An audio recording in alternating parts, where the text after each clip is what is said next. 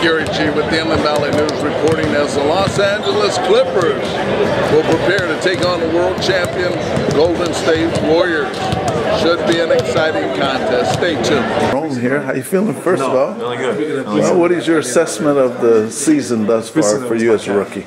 It's been fun so far, just a learning experience. Just being able to play in the G League and get a lot of running, and then coming back up here and also playing as well. It's been fun, and it's been a great experience.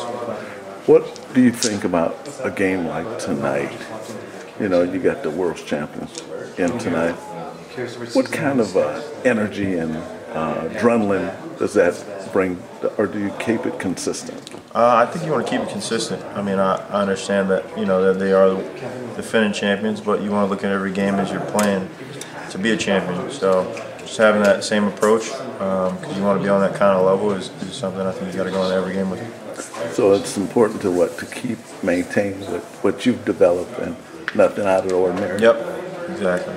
What do you think your biggest asset is that you've developed since coming into the league? I think my shooting ability. A lot of teams are three or layup kind of, and I think me being able to shoot the ball and come in and add some of those to our team is it could be a huge swing at points, and just playing my role and understanding what I have to do is something that I know. What would you say the highlight moment thus far has been for you? Any highlights, or what's your highlight that you use as a springboard? Our first real close game, last game, and seeing Lou, hit that game-winning shot, that was definitely, I think, the highlight so far. Especially against a team that's been really hot. Yeah, exactly, and just seeing, it goes to the hot hand, or it goes to the hot guy, and it was awesome. Now, when you're in a game and your game is close like that, what is your mentality? What do you say? Well, do I take the shot or do I give it to a vet? Or what's your outlook on that? If I was out there, yeah. I mean, you want to go to Lou in that situation. I mean, he's a guy that's been known to hit shots, big shots like that, and a go-to guy in those situations. So yes, I think you'd have to go to Lou in that circumstance. What's been the most encouragement to you thus far?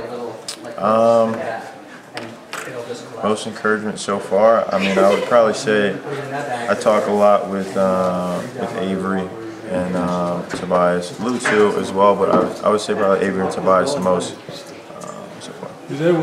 What do you think as far as the fan atmosphere? How is that factored into the equation of playing? Because you're playing against probably most people you've been before, probably in your career.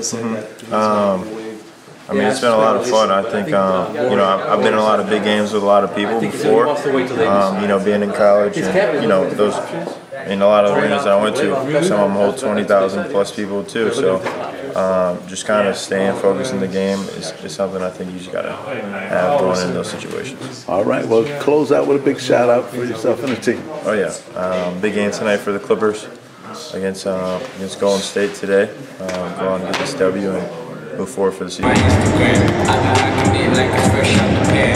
Only when I'm taking pics, I'm in the middle.